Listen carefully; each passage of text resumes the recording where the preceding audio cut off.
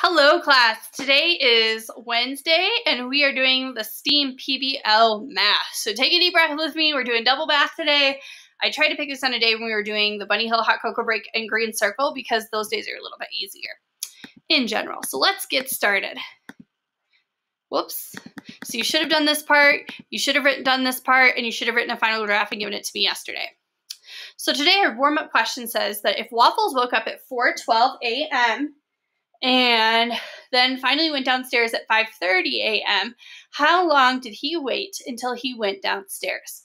So I'm going to write down those two numbers for myself because that's a good place to start, writing a list of all those numbers. So 4:12, and then he finally went downstairs at 5:30. These are AM. AM and AM. Okay, so let's do it together. Ta-da! So here are my numbers. Okay, so one of the ways that I like to think about this, first of all, you can't do the lining it up and the addition and subtraction, because remember, there's not 100 minutes in an hour, there's only 60. So the easiest way I think there is to do this is to draw ourselves a clock. Because this is a problem about elapsed time or time passing. So my 12 is up here, then I have 1, 2, 3, 4, 5, 6, 7, 8, 9, 10, and 11. Now it's really hard for me to draw this backwards because I'm just so used to looking at a clock regularly, so I'm sorry, I'm going to have to do this backwards too. So the first one says it's 4, so that's my shorthand 12. So just past there. So how much would it take? So I know that there's a full hour here, right? So that's 1 hour. So I basically need to figure out what's the distance between 12 minutes and 30 minutes, right? I need to figure out how much time has passed between here and 5:30, right? So how long will it take for this arrow to get down here? So now I actually can use subtraction. So 30 minus 12, or the distance between this arm and this arm, is 18. Right? 12, 13, 14, 15, 16, 17, 18, 19, 20. Yeah, 18. So my answer here is 1 hour and 18 minutes, okay? Because there's 1 hour between 4 and 5, and there's 18 minutes between 12 and 30. Okay, let's look at our answer. 1 hour and 18 minutes, or 78 minutes total. Awesome. Number 2, if Waffles peed 15 and 2/10 milliliters on Monday, 16 and 4/10 milliliters on Tuesday, and 18 and 4 milliliters on Wednesday, how much did he pee in total? So this is a question I need to pre-erase my board for. And let's write down these numbers. So we have 15.2 plus 16. Oops, I drew 2.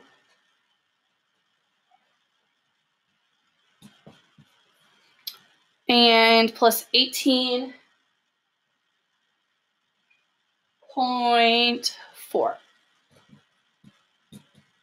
We're going to try something dangerous again. Not dangerous, but just difficult. So this is how your problem should work, right?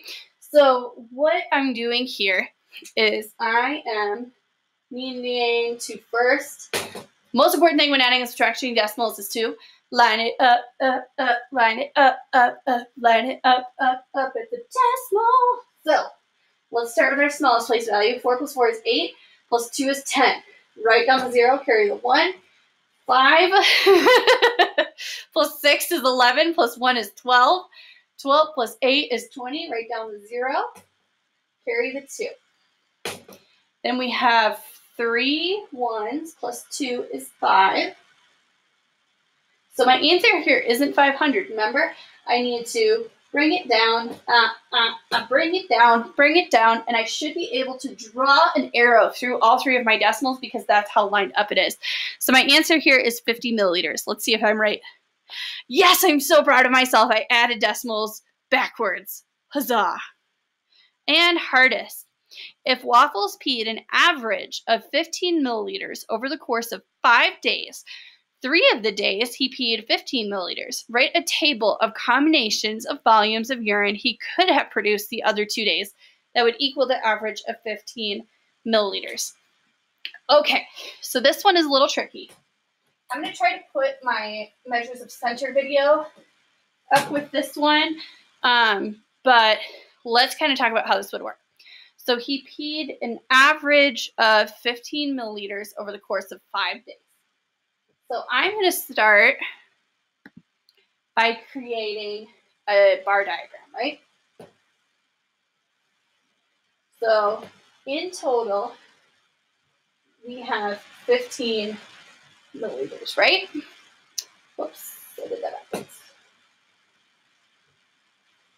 15 milliliters, right?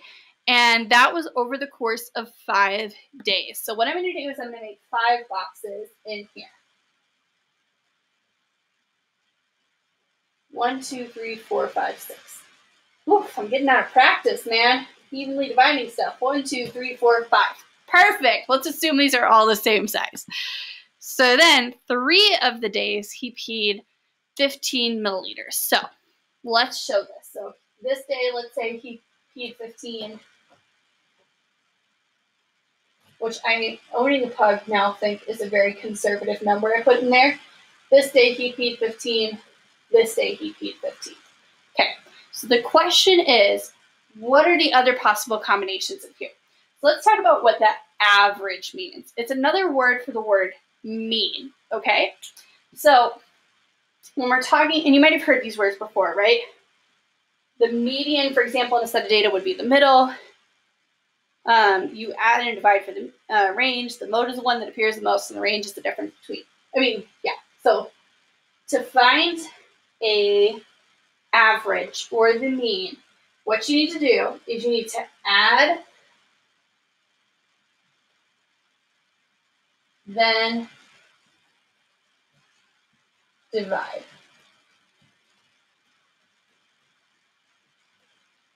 So let's just show for an easier set of numbers what we would do. So let's say I had the numbers.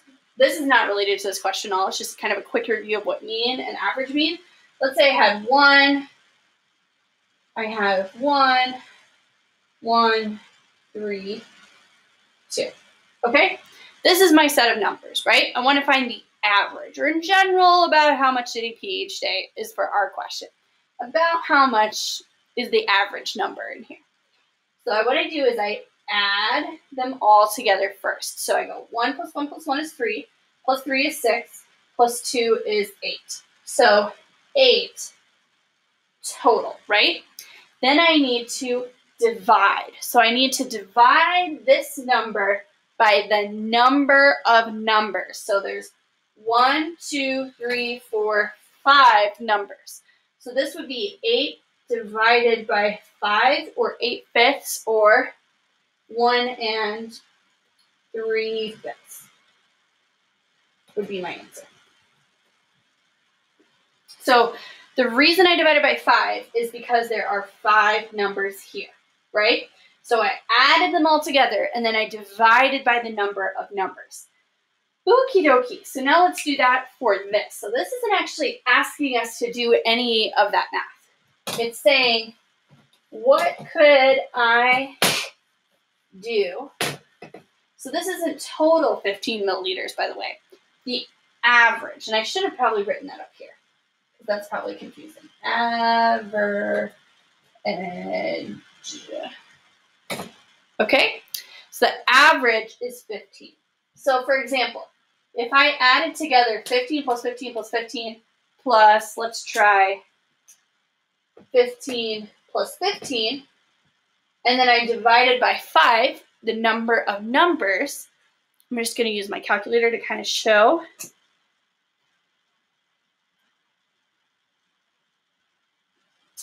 So this is 15 plus 15 plus 15 plus 15 plus 15 divided by 5.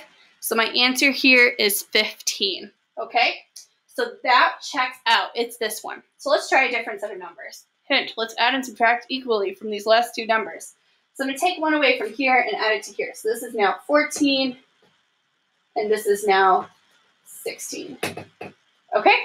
Let's see if that works. So we're going to add 15 plus 15 plus 15 plus 14 plus 16. That equals 75 divided by 5. My answer is 15, so it still works out. So think about what other numbers you could do that you could add together and divide by the number of numbers, and the answer would still be 15. So let's show the answer to this one. These are some possible answers, but they could vary. Notice how I put them in a table because that's what my question was asking for. Okay, well, thank you so much for joining me. This ends our unit on matter and change. We're actually going to go backwards after this and work on oceans just because I was planning on going back to that at the end of the year. But now, since there's no testing, I say, why not? Let's go do all the science we can. So I will see you tomorrow for an oil spill cleanup, my least favorite lab of all time.